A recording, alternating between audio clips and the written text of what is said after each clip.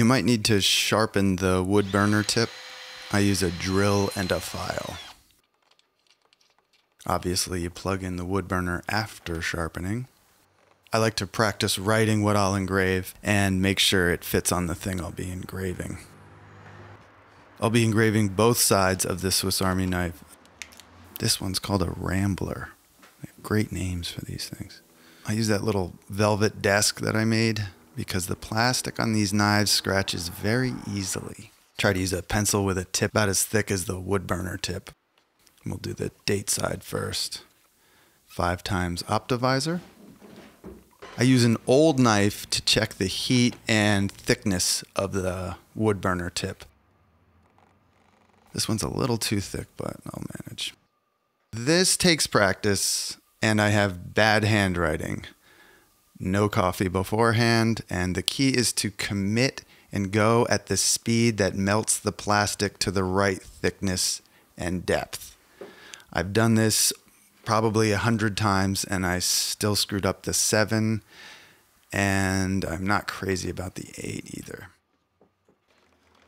I keep the little post-it there because I get disoriented when I'm engraving, and I can't really stop to think what letter I'm supposed to be writing next, so I can just glance at the side and not think, just write.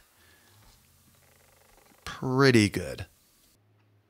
The package says 18 karat gold, and I believe it. With vice grips, you carefully pull the tip from the barrel, not the other way around. And that lighter fluid is to clean the nib tip, but we'll worry about that later. There's a little ball bearing in there that we want to dump with the paint. There it goes. This is called a nib pen, and I use the nib that's about this big. Just the tip.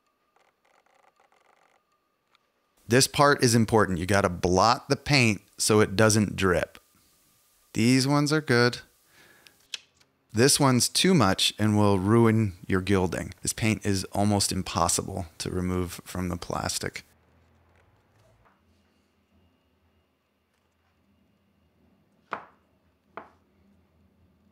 The idea with the gilding is that you want to pool the paint, then drag it into the channel without the paint breaching the walls of the numbers or the letters. You can go slowly, but you don't want the paint to dry on the nib. If it does, you use the lighter fluid to wash it. You can use an extra fine tip paint pen to get a feel for the gilding if you're not ready to commit to gold. Use Sharpie brand or Deco color, but it must be a paint pen and it must be the extra fine tip. I've only been able to find the 18 karat gold paint in the fat tip Krylon pen, so that's what for the nib and jar and all that. Pretty good. Not crazy about the 8 and 7, but from far away it will look pretty factory. It takes 15 minutes minimum to dry, and just to be safe, I cover the gilded side with a Post-it so it doesn't mess up when I do the other side. I do a much better job with the letters. If you're really brave and feeling confident, you can gild the edge ridge of the letters, but I don't do it here because I'm out of practice and it's a teeny tiny knife. I don't really have precise artist coordination. I don't have that artist touch or precision with my hands naturally.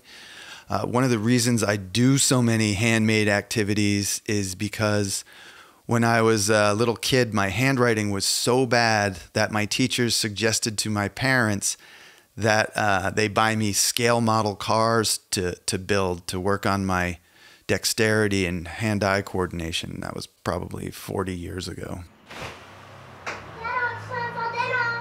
Thank you.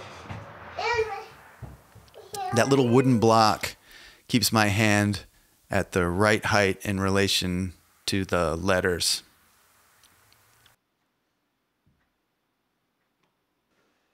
In this shot, I'm just trying to show you the pooling and dragging technique.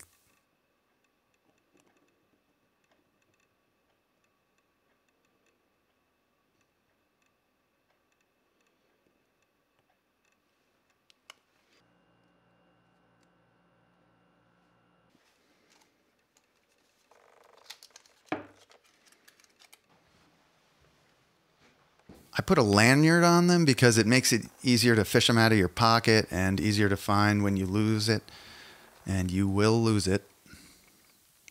And this one's for a 3-year-old, so I took the edge off the blade. They come razor sharp out of the box. I have something for you. What? Okay, come around here. This is from your Uncle Scott.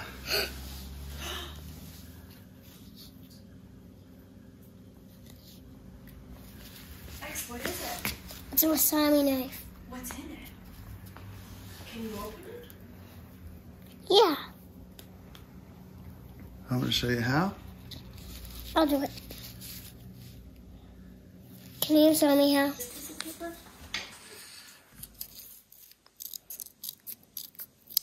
Nice. Fantastic.